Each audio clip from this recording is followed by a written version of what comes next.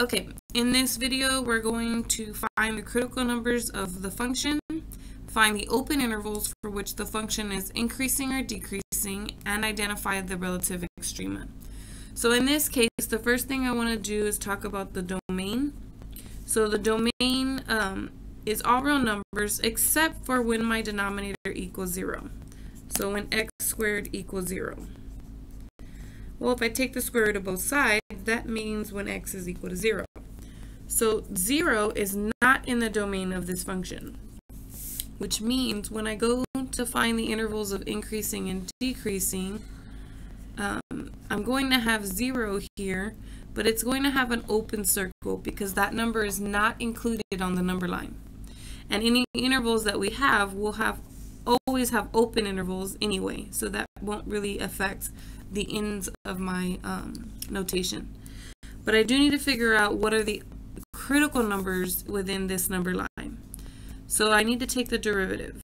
Now before I do that, I would rather rewrite this. So if I separate this into x to the fourth over x squared plus 1 over x squared, I would get x squared plus x to the negative 2. And now I'll take the derivative. It's just a little bit easier for me to do it that way. If you wanted to do the quotient rule, you could, and you will end up with the same answer. So here I get 2x minus 2x to the negative 3, or 2x minus 2 over x cubed. And if I multiply the first function by the derivative, not sure what happened to my pen here. There it is. I would have to multiply by x cubed over x cubed. So I end up with 2x to the fourth minus 2 all over x cubed. Now, when f prime of x equals 0 is when 2x to the fourth minus 2 equals 0.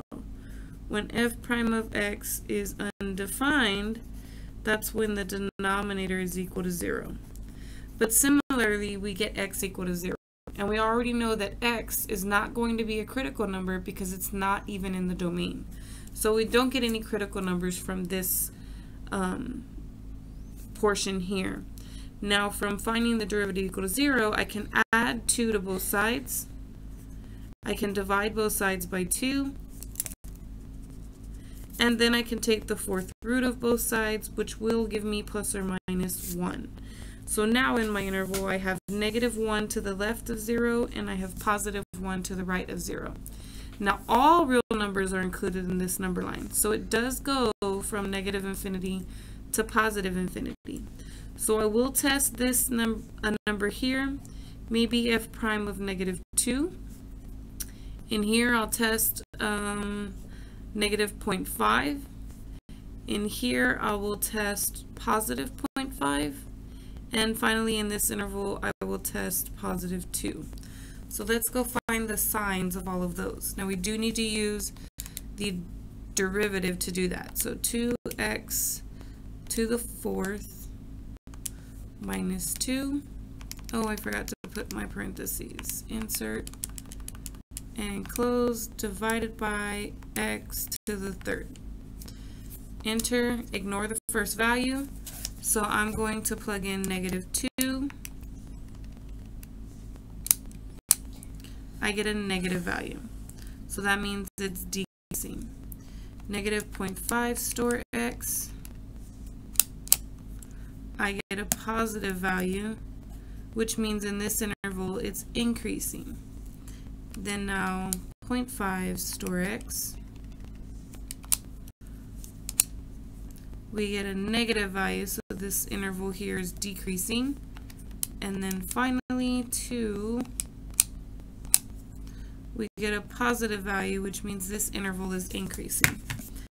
So for the intervals of increasing and decreasing, increasing would be this interval here from negative 1 to 0, and this interval here, which would be 1 to infinity. For decreasing, it would be the first interval here from negative infinity to negative 1, and then this interval here in the middle from 0 to 1. Now it wants me to go ahead and find the relative maximums and minimums.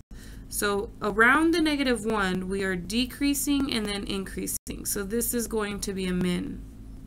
It doesn't matter what's happening around 0 because 0 cannot be a maximum or minimum because it's not in the domain. Then around the 1, we are decreasing and then increasing again. So again, I have a minimum. I do not have a maximum at all. So the relative minimum occurs in two places. It occurs when the x value is -1, and it occurs when the x value is 1. However, I don't know what the y value is. If I plug in -1 here, I'm going to get a +1 plus 1, which is 2, over another +1, so I'll have 2. If I plug in +1, I'm going to have 1 plus 1 over 1, which is also a 2. And so this is the information that they're wanting for this problem.